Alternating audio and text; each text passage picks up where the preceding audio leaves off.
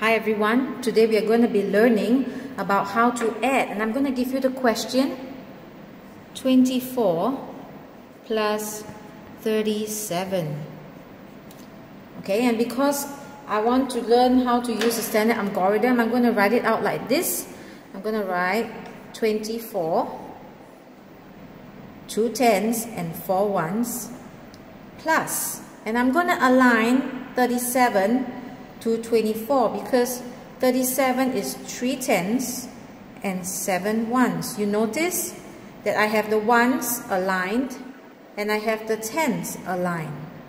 So I'm going to go ahead and show you the blocks. We have 24, 2 tens and 4 ones, and we also have 37, 37. Yes. Okay, now we can get started. We want to put these blocks together, 24 and 37. So the first thing I'm going to do, I'm going to add up the ones.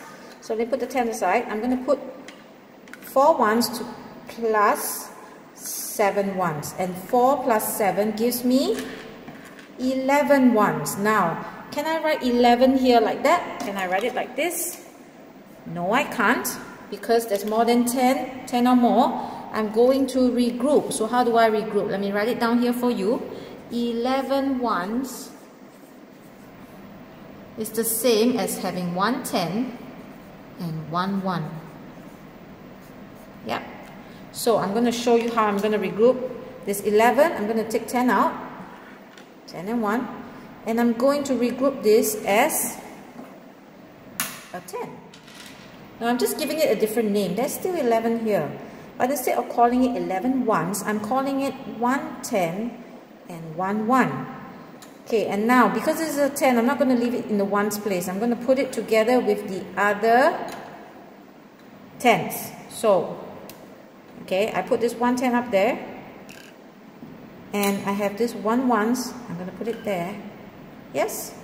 And now after we have added the ones, we have regrouped.